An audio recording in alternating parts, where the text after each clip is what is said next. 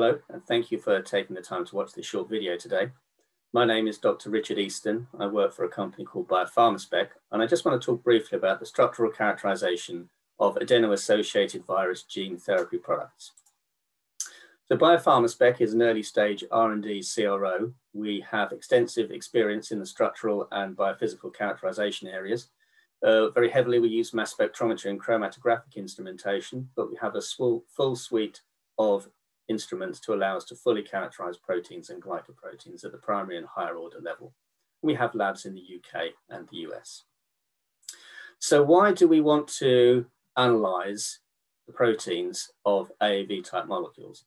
Well, the DNA component and testing of the DNA component is quite well defined in the regulatory guidelines, but the protein components are less fully mentioned. Nonetheless, characterization does require that all components should be identified and investigated structurally. So this does cover the three protein molecules that make up the capsid.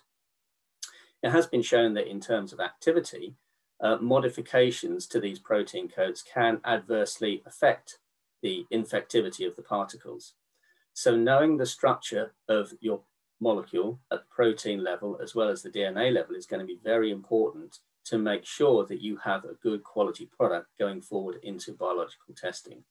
You can assess whether there's any issues in terms of your manufacturing process by investigating these molecules.